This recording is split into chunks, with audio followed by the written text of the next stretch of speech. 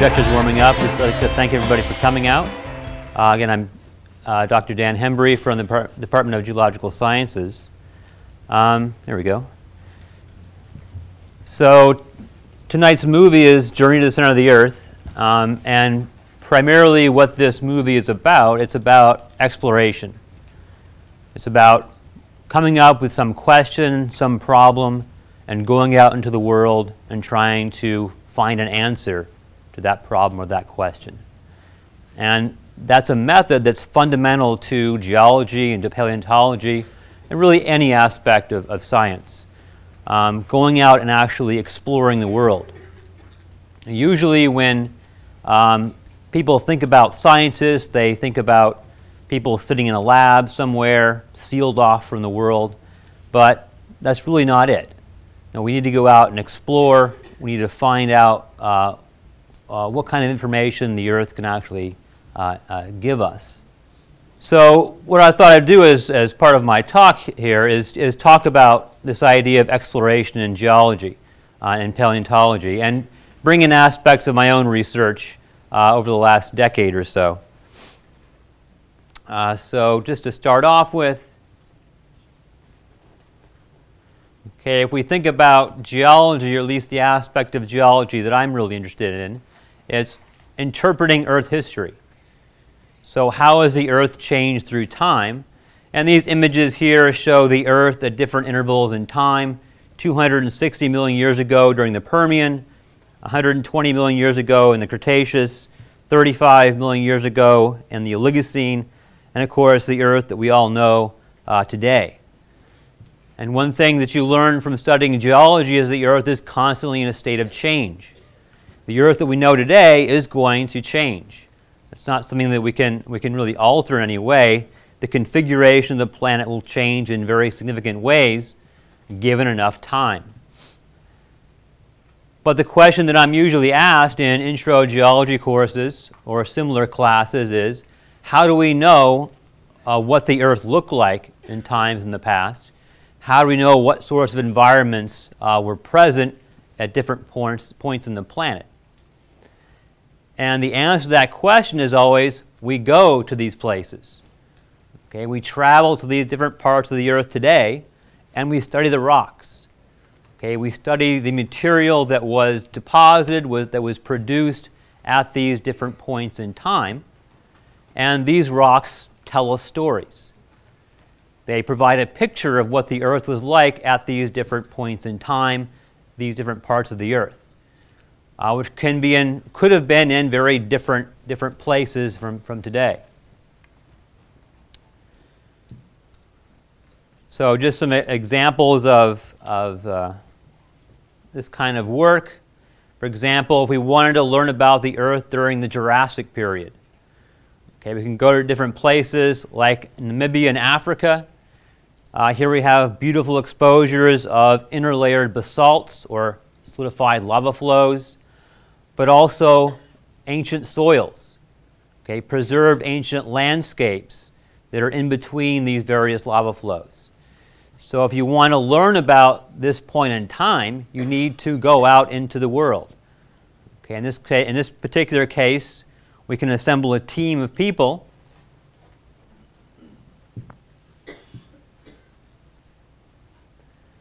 various members of the Department of Geological Sciences here at OU, Beth Grlasty-Kordesh, who is a sedimentologist, Alicia Stegall, a paleontologist, myself, I'm a sedimentologist who specializes in ancient soils and soil organisms, and then of course a graduate student, okay, somebody who's learning the field.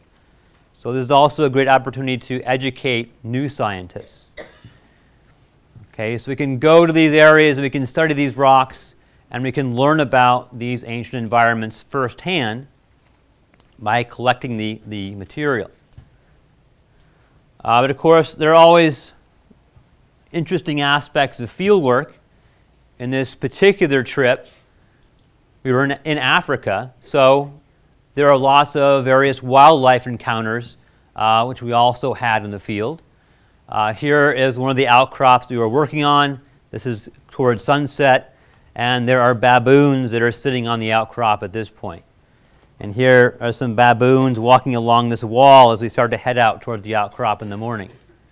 So there are interesting aspects to going out and exploring the world, not only geologically, but being able to encounter wildlife, being able to actually experience global biodiversity. So here we've got a kudu hiding in some trees, rhinoceros walking in front of our car as we're driving down a road.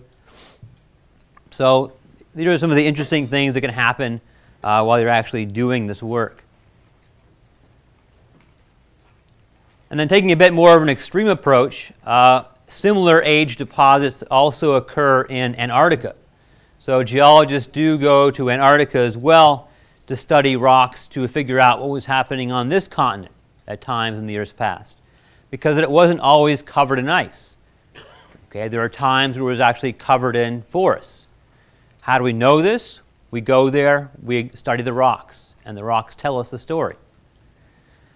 So I myself have not been to Antarctica. These are photographs courtesy of my wife, Alicia Stegall, who has been there. It is an extreme place to work, obviously. They set up camps out in the middle of nowhere, surrounded by ice. There's lots of nice rock exposures along the mountains where you can go and explore. And this sort of environment has its own special types of challenges, obviously. It's very, very cold. You need specialized gear. Just getting there requires military transport. But there's a commitment to doing science in these sorts of conditions, in these sorts of environments. Again, to learning more about Earth history. And we can compare these rocks to those that we may find in Africa. Again, they're about the same age. And we can compare the different environments at those different points in time. And that can help inform on those global reconstructions that we make and that we present in papers and ultimately in textbooks.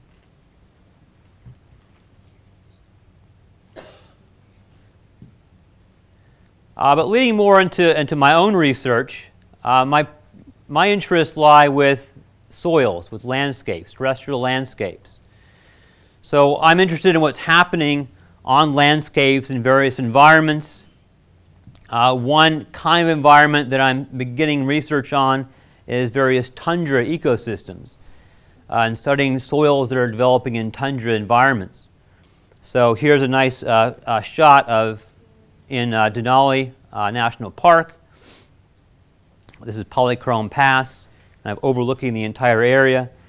And there are wonderful soils that are developing in this tundra setting. And so when we look at these landscapes, most people would focus upon the great mountains in the background. But for my own interest, what I'm really interested in are these soils. Okay, what is actually happening below the surface in these soils? So again, how you learn about these sorts of environments, how you gain new knowledge is actually going to these areas, exploring them, and discovering new knowledge. So one of the really interesting aspects about these tundra ecosystems is that they support a large population of ground squirrels. So these soils, these landscapes, are riddled with burrow systems. So it's basically a very loose soil. If you walk over it, parts of it kind of collapse as you walk, because below this surface are hundreds and hundreds of tunnels of these burrowing mammals.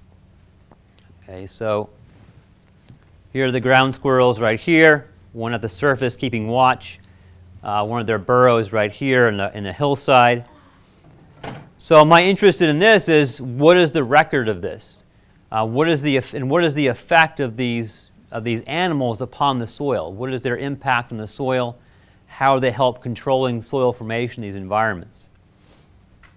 And ultimately, how can we recognize this kind of environment in the rock record? There are clearly tundra environments in the past, but how do we recognize them? But since these sorts of environments are relatively poorly studied in the modern, it's very difficult to make those sorts of interpretations about the past. And that's ultimately what these sorts of modern studies are about, collecting a body of information, a body of data that you can use to help interpret the rock record.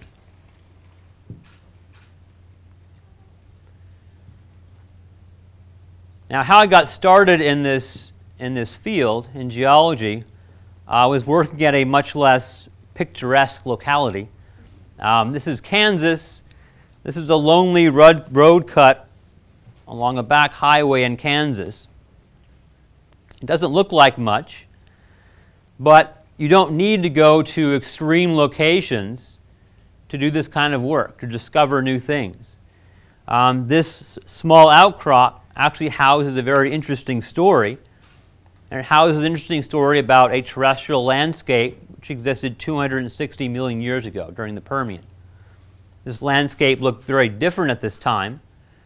And what was really interesting about this outcrop that got me going in the field of geology and paleontology is a pond deposit which was present within this outcrop. So we have very fine-grained, muddy sediment. And within this pond deposit were literally hundreds of burrows. Okay, burrows that contained fossilized remains of small amphibians.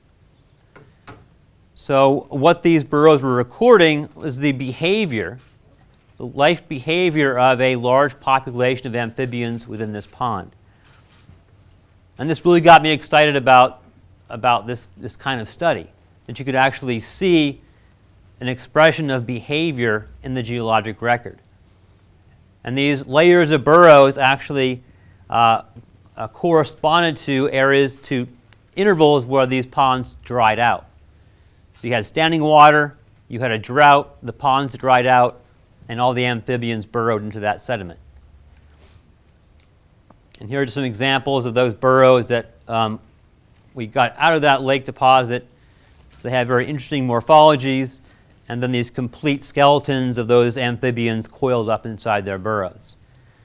Basically, they made these burrows and they died inside of them. And they were fossilized and were able to extract them.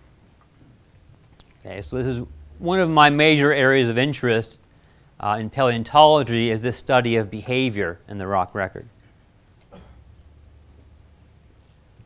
Now, I've also continued this research looking at soils, soils through the Eocene-Oligocene transition. And this is work that I did in Colorado. So this is jumping way forward in time to about 32 million years ago. And again, you go to where the rocks are. You explore areas where you can find new rocks. And there are lots of rocks that are exposed here in northeastern Colorado. Now, this is not the Colorado Rockies. This is along the border of Nebraska. But there are abundant rocks here exposing this very critical interval in Earth history, as they're transitioning from kind of more of a wet ecosystem to more of a dry ecosystem. And again, science is about having questions, trying to solve problems. And one of the problems that I was addressing here is, what exactly do the paleosols in this one locality say about the change in climate across this span of time? I'm going from about 26 million years ago at the base of this section to about 32 million years ago at the top. So the standard interpretation, which is basically goes with no real data at this one locality, is that you're going from a well-vegetated system at the base to drier conditions at the top. But again, that's without any real data collection, without going to the field, exploring and discovering what the rocks have to say. But at this locality, again, going out and examining the rocks, what we found was, instead, at the base, we had evidence of soils that told us that we're actually looking at drier conditions. Okay, there are fossilized root traces within these preserved soils that are more similar to grasses, so very sparse vegetation scattered about. There are trace fossils, preserved burrows of animals like beetles, of bees, that are digging holes in the soil, principally for breeding purposes.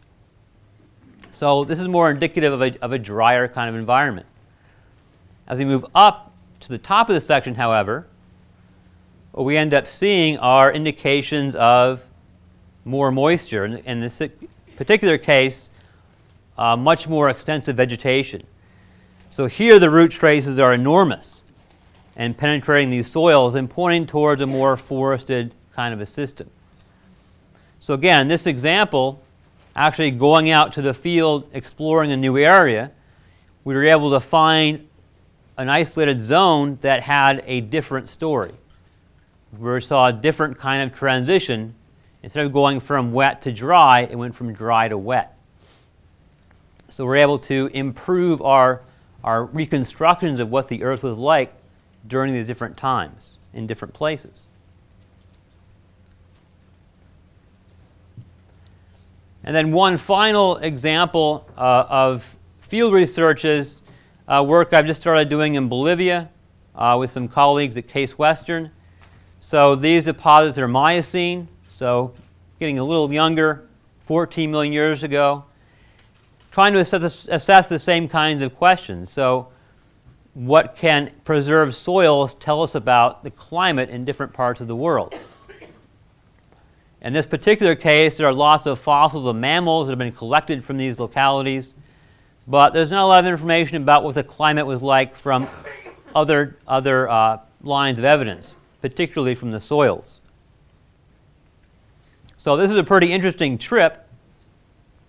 This was to southern Bolivia, the more arid region.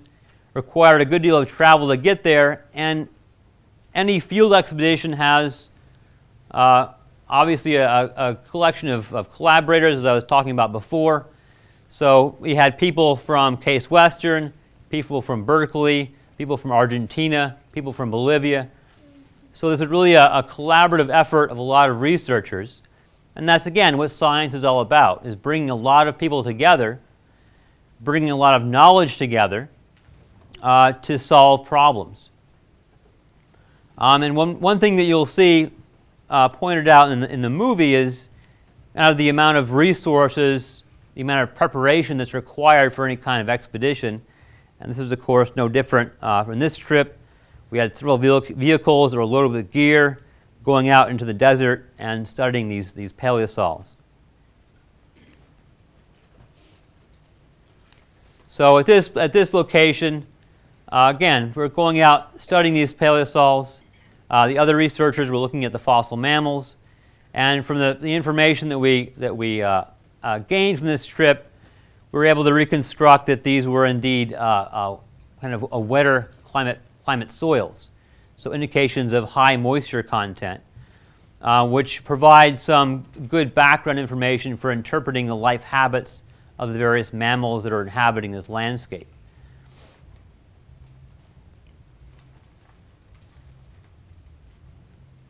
So just to close, again, I want to stress the importance of this kind of research in science. Again, science is not about sitting isolated in a laboratory somewhere. It's about going out and exploring. And I think this is one of a really important concept to communicate to people. It's a good way of bringing people into science to understand that it's a fascinating field where you can actually go out, see the world. And it's a large world. There's a lot to explore. There's a lot to see. There's a lot to learn. So just by walking out across a landscape is a good way of gaining knowledge and increasing our understanding of how the Earth has changed through time. Okay, thank you for your attention.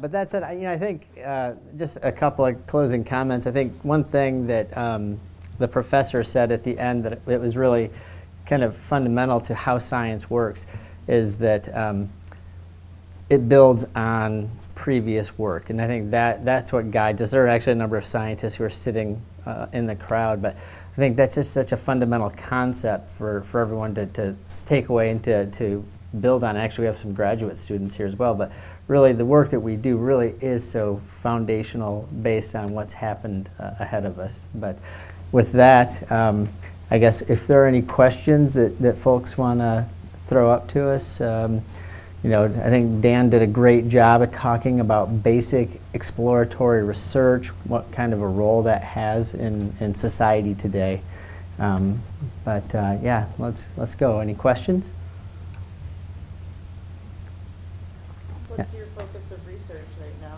What are you working on? What is my personal? Okay, so the question, and I've been asked to repeat questions. The question was, what is my research focus? So I'm a biologist who works on animals that are alive today, but I also spend quite a bit of my research time working in the fossil record, and specifically on backboned animals or vertebrates. And a lot of what I try and understand is the anatomy of animals such as dinosaurs, birds, crocodiles, and their relatives. But more so than just the anatomy, I try and place those animals into their environmental context, or really their ecological context. So I work, actually, a number of the people who are sitting right over next to you here, I work very closely with them. Some are faculty, some are students, and we go into different parts of the world, Madagascar, Tanzania, Antarctica, to try and understand these past ecosystems. So that's maybe longer than I needed to, but that's what my focus is.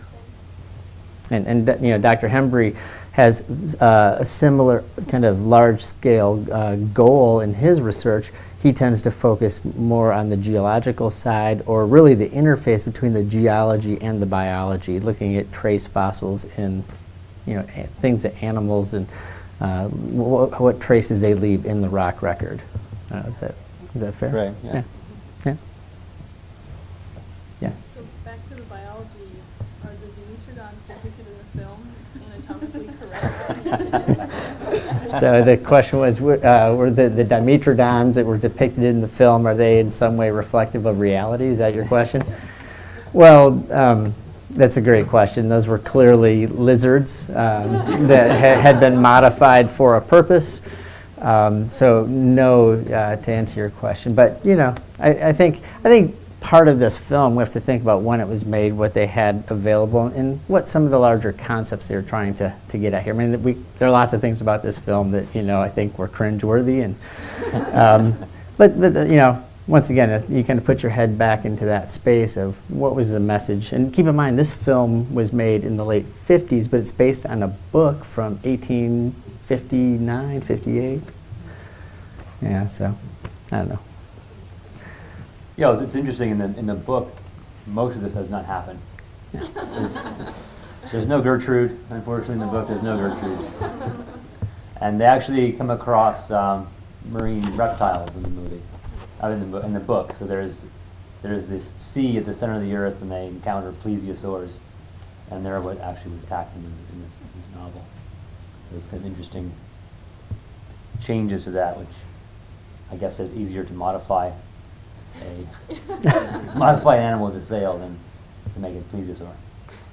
And then there is a more recent version of this I personally haven't seen, but I know enough that that one they actually involved dinosaurs is at least part of that story. Who's actually seen Liz has seen the recent one? They do have dinosaurs in it. Yeah. Are they anatomically correct? They are. They're not lizards with things strapped to them. Does it have the same title? Yeah. Does the remake movie have the same It title? was with Brendan Fraser. Yeah, I think it does. Yeah, it does. I'm quite sure it does. Never heard of it. Yeah. It's probably, what, 6 years ago or so? Yeah. Yes? So the center of the Earth, then in the movie they had it as a lake, right? So was that the theory at the time? And I assumed, the center of the Earth is supposed to be some sort of molten liquid, right? Well, the center of the Earth is actually it's a solid.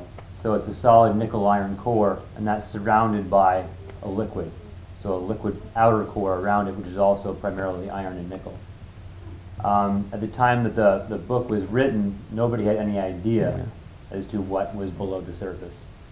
So this is all mainly guesswork by Jules Verne, as far as what anybody would find if they actually were able to travel into the Earth. As far as being able to actually go there, that's pretty much unlikely to ever happen. It's 6,000 kilometers to the center of the Earth, The deepest well that's been dug is about 12 kilometers, and that was in Russia. And that was between the 1970s and the 1990s. Over that span of time, they were able to drill 12 kilometers. So, and that basically it barely scratches the surface of the continents. So continental crust will get down to about 100 kilometers. If you go out to the ocean floor, the oceanic crust is between 7 and 10 kilometers. So that's pretty thin. But those rocks are also incredibly dense and will be very difficult to actually drill through. So the prospect of being able to travel, as they were saying in the movie, they're traveling hundreds of kilometers just by walking into the earth is an interesting way of thinking of doing it.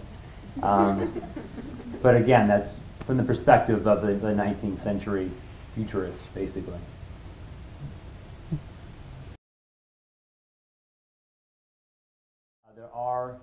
There are lots of organisms that have bioluminescence, and there are, if you go into caves, there are lots of various types of microorganisms that actually that live there, that coat the walls, that live in areas where there's water seeping through. As far as any of the bioluminescence, I actually don't know. Yeah, there actually was were some miners trapped, and I don't remember which country, where they were without power, but they could see because of the luminescence. That was a story back from the 60s, I recall. Well, right now I'm working on continuing with my work with these ancient soils. So the Bolivia project I talked about is currently ongoing. And a lot of my work also involves studying modern organisms, studying modern soil environments. So this coming summer I'll be out in the Sonoran Desert studying desert soils and desert organisms and using the modern systems to try to interpret ancient desert soils and look at the interaction between the organisms and the soils, and you see how the organisms are affecting soil development through time. So, much of my current work is that link between the modern and the ancient, and trying to use the modern Earth as kind of as a natural laboratory for understanding the past Earth.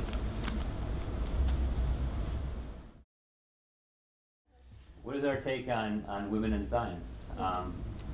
Well, obviously women have an important role in science, and you saw many of the pictures I showed in my talk.